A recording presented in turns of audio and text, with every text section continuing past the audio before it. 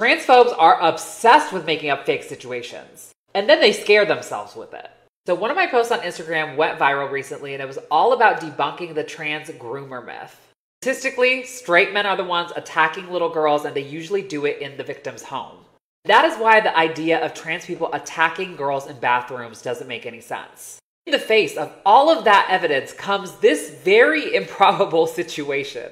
The transphobes think that it's a good idea for predators to dress up as a woman, to go into a public bathroom and attack a child publicly, as if the children are there without their parents, as if there wasn't a whole bunch of witnesses outside of the bathroom, as if there wasn't a whole bunch of witnesses inside the bathroom.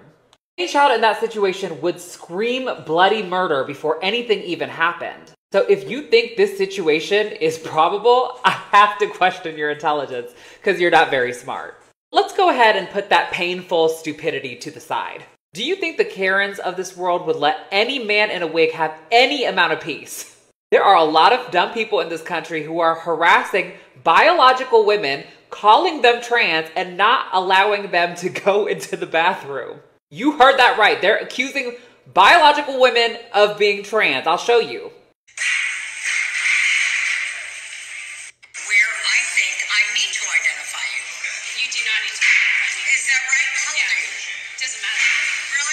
Do you hear this? That Karen was harassing a clearly biological woman. She was accusing her of being trans, and there's all sorts of news coming out about cisgender people harassing other cisgender people for being trans. Trans folks are not letting anybody get into the bathroom. You think that they're gonna let a man in a wig in a bathroom after a kid? I don't think so. But let's bring it back to the original point. Bathroom attacks are not happening.